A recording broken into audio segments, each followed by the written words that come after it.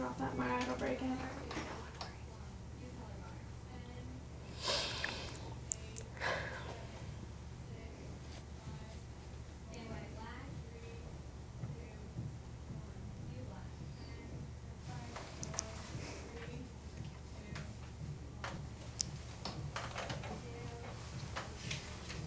Good morning, WCHS. Welcome to another edition of Wctv. We've got a great show for you today. We'll uncover the mystery behind in-service days, get in tune with the marching band, and hop across the pond to see exactly what happened on the England trip. Pip pip cheerio!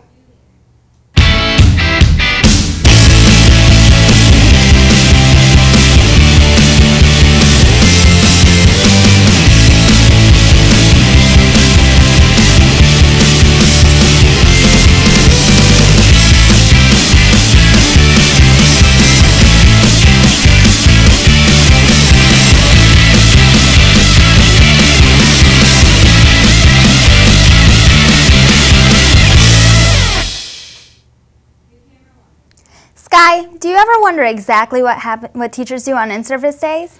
Not really. I'm more concerned about sleeping in and relaxing in my PJs all day. Why? Well, Sky, in-service is an important part of what teachers do here at WCHS. It's a little bit like school for teachers. Luke Shannon took a peek at just what happens on these important days. In-service days. A free day for students and a work day for teachers. Is this really, though, a work day for teachers to work and listen to speakers? Or is this a free day so they can just sit back and relax and the teachers and students get the break that they really need? Mr. Hunt offered these comments. During in-service days, the teachers go through different sessions, or they attend different sessions with some professionals that the district has brought in to teach classes or to teach sessions to the teachers so that they know where they're going with their education and the goals of the district. Now, you might think Mr. Hunt is in charge of everything, but the in-service days are actually planned by Mrs. Williams, our curriculum director. She decides what will and what is going to happen on that day. Mrs. Williams offered these comments on what she thinks about in-service days. What do we hope to accomplish on an in-service day? I hope that all of us walk away with learning something new that we didn't know prior, or better yet, just thinking about something that we may have known and forgotten a strategy on how to increase student achievement. Mrs. Williams puts the in-service days together, but the teachers are the ones who are learning from it.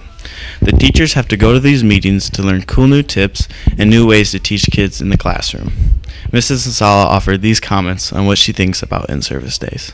A lot of things from in-service. I think part of it is getting energized for your next week of class. I noticed that with our last speaker. It was all about working on our attitudes and, how can you apply that to relationships with. Maybe in-service days are needed for teachers and staff to get work done that they need, and for teachers to learn cool new ways to help us learn. This is Luke Shannon reporting for WCTV, and that's the way the cookie crumbles. Thanks, Luke. I guess I never really thought about how important those days are. It's great to see the teachers getting excited about their classes. You know what else gets people pumped up? What, Lisa? Marching band. The marching band has been working hard all season to get all of the sports teams and fans excited. Not only do they play at football games and pep assemblies, but they also participate in several competitions. Marching to the beat of the band is flag girl Rachel Stye. One of the revered traditions at Webster City High School has always been the marching band. One of the anticipated secrets every year is the theme.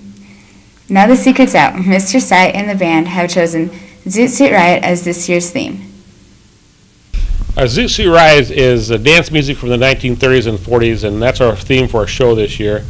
We're playing Don't Mean a Thing and Ain't Got That Swing, this theme Zoot Suit Riot, a song called You're the Boss, and we're ending with a Jump, Jive, and Wail. Mr. Stye's right-hand man, Zach Schoberg, is this year's drum major. But what exactly does the drum major do? The drum major's job is to mark time with his feet so that way everybody knows what foot they're supposed to be on what count, as well as to keep count within the music so everybody knows where they're at when playing. Zach represents the band at contests and competitions. There are about 48 marching band members in the band this year, and they all have a few things they'd like to share about being in marching band.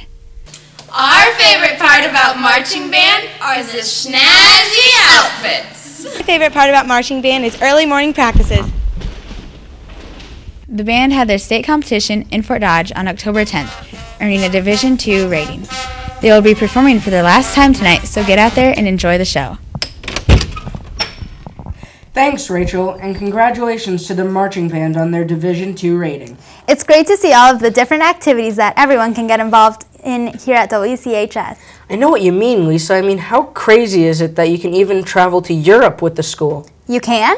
Sure. Mrs. Garvey took 9 students to England and Scotland this summer on the trip of a lifetime. Katie Short went on a mission to find some tea and crumpets and to see what happened on the England trip. Oh, hi. I was just dreaming about places I'd rather be right now. Everyone has a dream of where they'd like to go someday. This summer, a group of lucky students at WCHS got to make their dream come true by participating in the England-Scotland trip with Mrs. Garvey. How easy was it to control the kids with only one other chaperone? Well, actually, I have to be honest with you. I love the other chaperone. He was my husband, and it really wasn't difficult at all. There were 9 kids, and they were absolutely wonderful. 9 girls. My husband was a little concerned about taking 9 girls and being the only guy, but he ended up having a great time. They were super. I had no problems. What surprised you most about the trip? Well, it was the 3rd time I've been to England, so I didn't have a lot of surprises, but it was just so much fun watching England through my husband's eyes and the girls' eyes. Though the trip sounded fun, Mrs. Garvey made sure that her second trip across the pond was educational as well. Here's what some students had to say about what they learned. What was your favorite part about the trip? It would probably have to be getting out on the streets and experiencing a culture that's different from ours and meeting new people.